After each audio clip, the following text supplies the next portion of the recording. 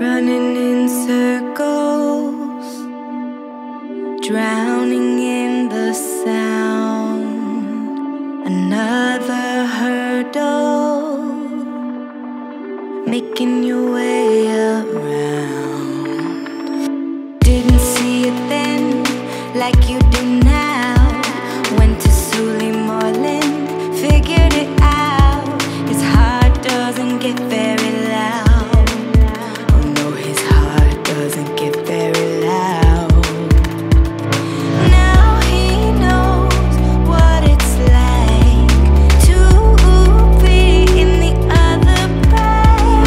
Now she wants what it's like to have a man on the other side.